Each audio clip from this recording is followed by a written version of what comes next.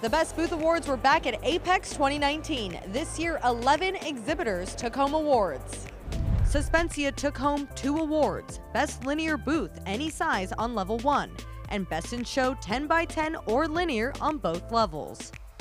It's wonderful. We've been doing this for decades, and this year we decided to do something different with our booth. It really paid off. We brought this car.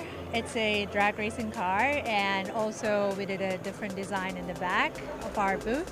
While Scheffler won Best Large Island, 800 square feet or more on both levels, and Best in Show Peninsula or Island on both levels. Amazing. We're absolutely thrilled. Couldn't be prouder of our team. The team pulled together terrifically this year. Here's a look at all of this year's categories and winners.